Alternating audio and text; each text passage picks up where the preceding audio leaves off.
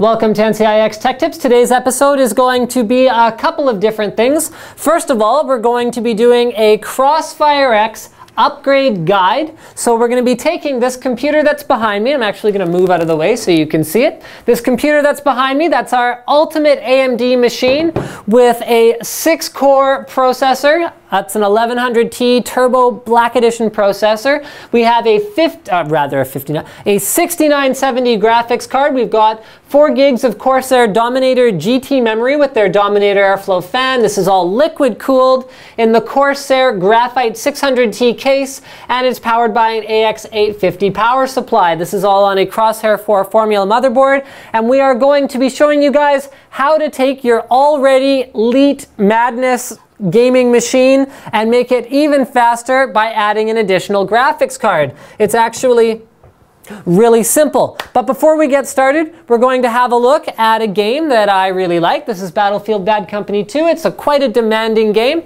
So we're going to go ahead and find some settings, and we're going to show you how much of a performance increase you can get on an already tricked out machine by upgrading to an additional graphics card. So we're going to run it at pretty much full detail settings. So 8x, anti-aliasing, 16x AF, everything else on high. And let's get started, shall we?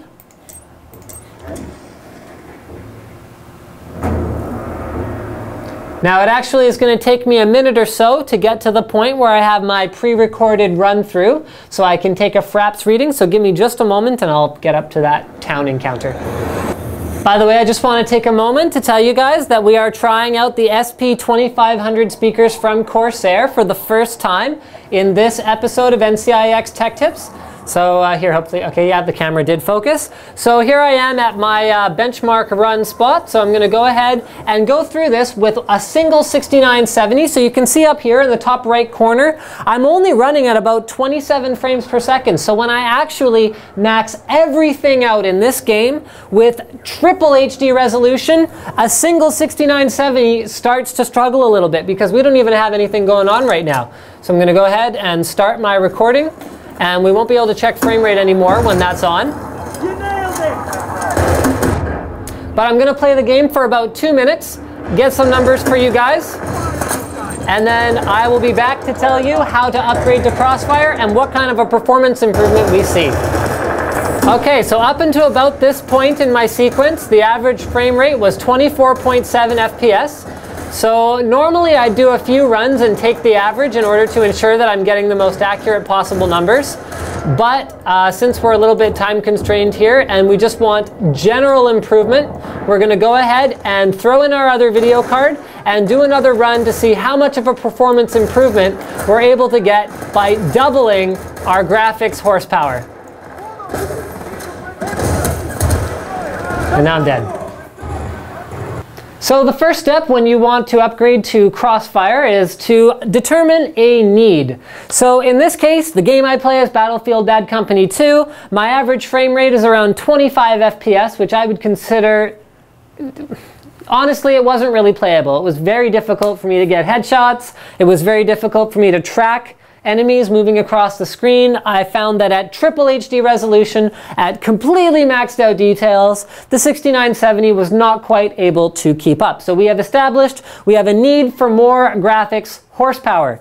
Okay, so that's step number 1. Step number 2 is to make sure that you have all of the right parts. Now, when you're determining a compatible graphics card, you can check out the SLI and Crossfire FAQ that I did on my NCIX Tech Tips channel. But here's, in a nutshell, make sure it's the same graphics card. The manufacturer can be XFX and Power Color, Vision Tech, doesn't matter. You can mix and match all that stuff, but it has to be the same GPU. So in this case, we have 2 6970s. Next, you're going to need a Crossfire compatible motherboard. All AMD dual graphics motherboards, that is 790GX, 890GX, 890FX, all of those chipsets are Crossfire ready. So if you have 2 16X slots, you're ready to go. You will also need a Crossfire bridge as well as a compatible power supply. So we have an AX850 power supply. This thing is more than capable of anything that we're going to be throwing at it with a system like this. So once we've gone through our checklist, we have our graphics card on hand, we can go ahead and shut down the system, and This is running off an SSD, so it should shut down pretty quick. You might actually be able to do this real time. And what we need to do from there is determine which slots run at full 16x bandwidth to give us the most bandwidth to our graphics cards possible. So we're going to go ahead and turn off the power supply at the back, ground ourselves out on the power supply before we start working. In this case, in the Crosshair 4 formula, the one we want to use is this one right here. So I'm going to go ahead and take out the PCI covers that are in my case in order to install my graphics card. There we go. Those are out. Then all I need to do is, now I already have the cables routed for dual graphics cards because I knew I was going to be doing this. Now all I have to do is take my graphics card, position it correctly over the slot, make sure that I'm not putting any unnecessary pressure on the motherboard, just making sure that it's sliding right in quite easily. Then I plug in my power connectors. So in this case, I have one 8-pin and one 6-pin power connector for a 6970. So go ahead and put that in there. Put in the additional one. Like I said, I've already done the cable management, so I don't have to worry too much about how to route those. All right, once those are in, then all I need to do is position the card correctly, screw in the two screws to make sure that it's being held in place. Don't want it to wiggle around if I'm moving my system or transporting it for whatever reason. It gets knocked over by the cat or whatever happens. Then I install a Crossfire bridge. Please note you only need one Crossfire bridge for two-way CrossfireX. Turn my power supply back on, press the power button, and that was it. That was my Crossfire upgrade. I'll show you guys the software component in just a moment. All right, guys, so I've changed my graphics card configuration, so it looks like my iFinity setup sort of disappeared. That's okay. I'll show you guys how to configure that. So we go into the Catalyst Control Center, and I'm going to go ahead and pull this over to the middle so I can see what I'm doing. We go into graphics. The first thing we're going to do is go down to CrossfireX, and it's that easy. You click Apply. You check the box and you click Apply, and then you have enabled Crossfire.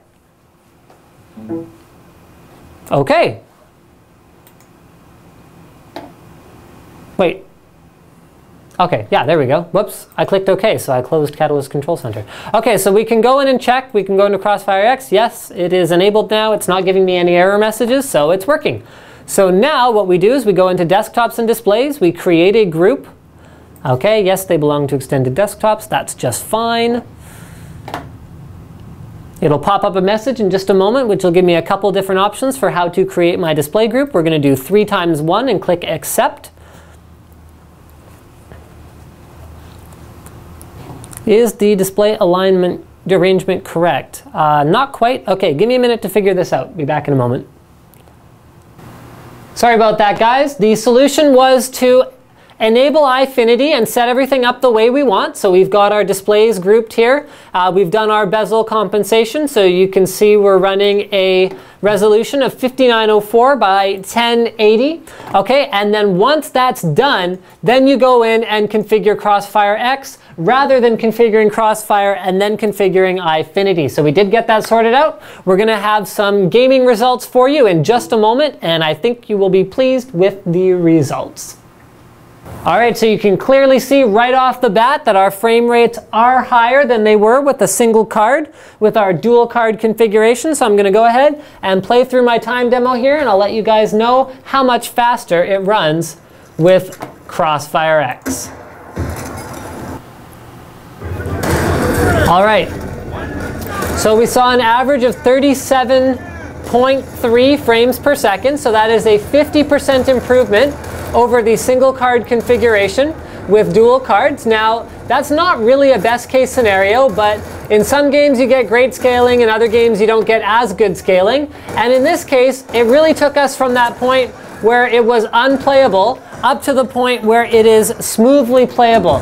I died. That was entirely my fault. I forgot what my melee key was bound to. But thank you for checking out this episode of NCIX Tech Tips on how to upgrade your PC with a Crossfire configuration, as well as what kind of a performance improvement we saw at massive resolution in Battlefield Bad Company 2.